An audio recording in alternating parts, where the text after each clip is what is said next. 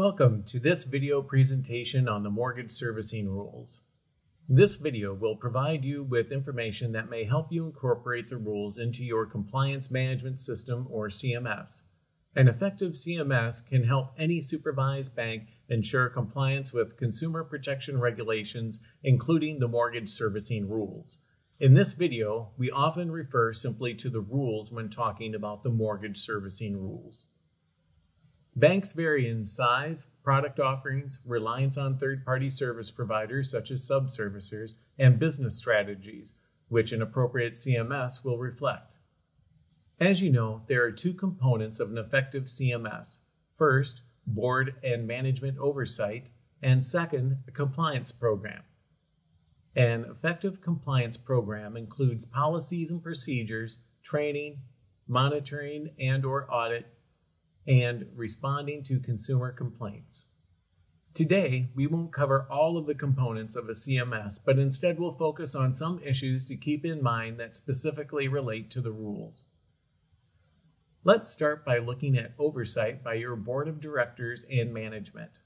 The board of directors, or board, and management can foster a dynamic CMS that can adjust on an ongoing basis to focus resources where they are needed most based on the risks to your institution. This includes making adjustments that reflect changes to a bank's business over time as well as regulatory changes. With respect to mortgage loan servicing, the board decides whether the bank will service mortgage loans at all, and if so, whether they want the bank to attain or maintain small servicer status. The requirements for maintaining small servicer status and for demonstrating ongoing compliance with the rules applicable to small servicer may also be a factor in your bank's business decision. The board may also decide whether to use a subservicer. If your bank does use one, remember that the board and management are ultimately responsible for ensuring compliance with applicable consumer protection laws and regulations, and that an effective CMS includes third-party oversight. Whether your institution qualifies as a small or large servicer, your board or management may want to designate an individual to be responsible for compliance with the rules.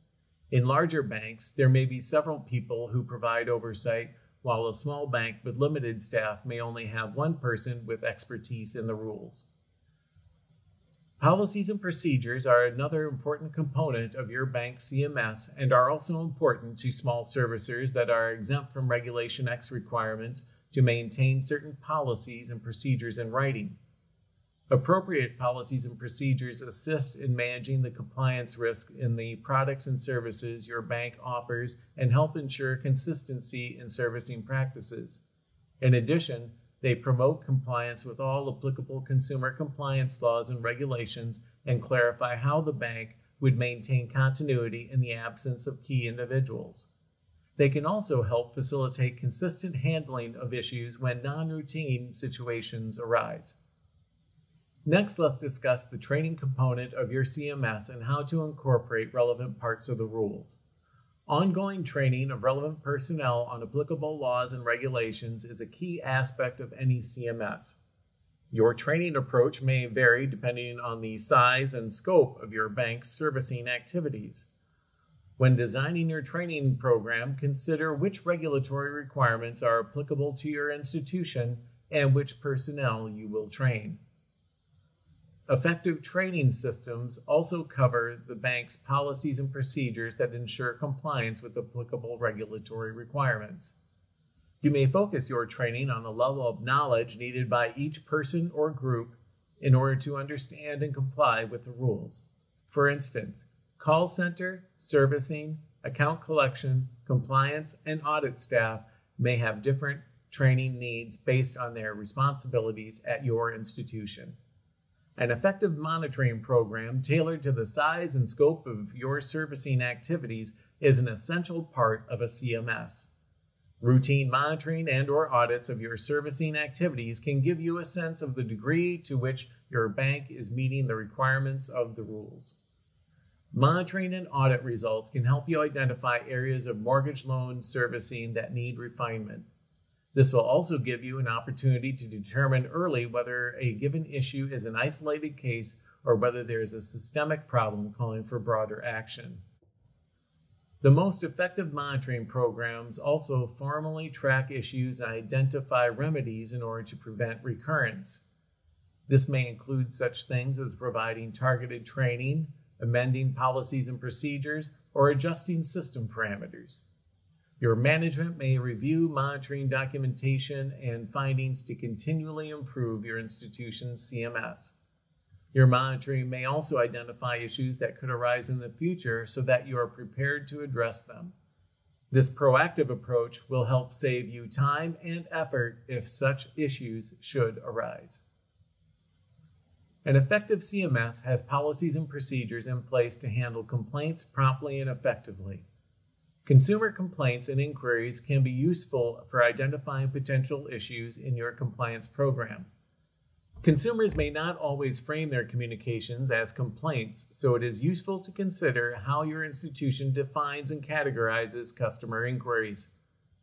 Accurately categorized complaints can enable your compliance officer to monitor various business lines, to anticipate issues, and improve customer service and reduce compliance risks. Monitoring complaints and inquiries related to any third-party service provider that you contract with, such as a subservicer, is also an important part of third-party oversight.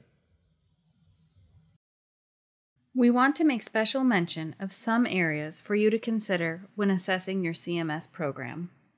Specifically, anticipating possibly non-routine issues, such as forced place insurance and accommodation loans, and incorporating them into your program can help strengthen your CMS. For instance, circumstances may arise requiring the forced placement of hazard insurance. While community banks may not frequently face the need to force place hazard insurance, having policies and procedures in place can help make these situations easier should they arise. Procedures may be designed to identify forced place insurance issues in a timely manner, maintain templates for use in communications with borrowers, accurately code transactions, and properly assess, and if applicable, refund insurance premiums.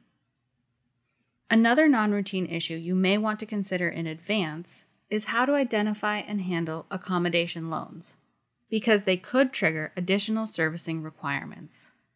For example, assume an established customer requests an adjustable rate mortgage, or ARM, when you currently do not offer ARM loans. Given your business relationship with the customer, you may decide to accommodate the request. In addition to adhering to regulatory requirements in originating the accommodation loan, if you are going to service the loan, it is important to ensure that you comply with applicable servicing regulations. Involving compliance staff can help ensure that you are able to identify and fulfill all applicable requirements when servicing any type of loan. It may also be beneficial for management and loan officers who may make such infrequent accommodations to periodically review the mortgage loan servicing requirements. Identifying covered transactions can also be more complicated when a home secured loan is originated through departments other than home mortgage lending units, such as the commercial or agricultural lending units. In such cases, proper system coding is critical to ensuring that covered loans are identified and the servicing requirements are satisfied. It is important for bank staff to understand system parameters and coding to ensure that you are in compliance with the rules. This brings us to the end of our video on the compliance management system and the mortgage servicing rules.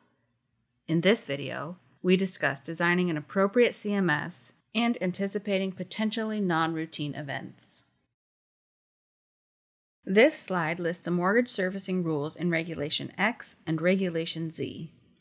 The main servicing provisions in Regulation X include escrow accounts, 12 CFR 1024.17, and provisions in Subpart C, mortgage servicing, 12 CFR 1024.30 through 12 CFR 1024.41, which include mortgage servicing transactions, error resolution procedures and requests for information, forced placed insurance, general servicing policies, procedures, and requirements, early intervention requirements for certain borrowers, continuity of contact, and loss mitigation procedures.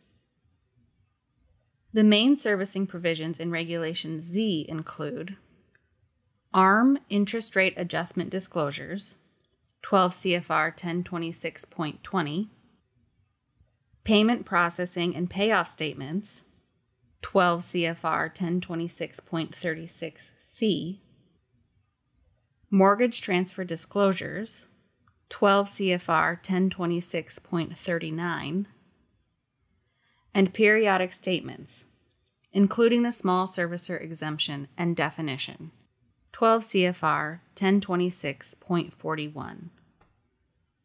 You can sign up for CFPB email updates about compliance resources and submit regulation inquiries on the CFPB website at https://www.consumerfinance.gov.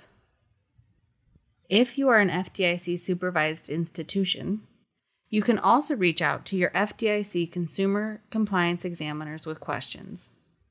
Additionally, you can ask a question via the email address supervision@fdic.gov.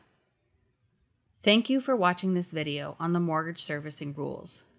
We hope you found it both useful and informative.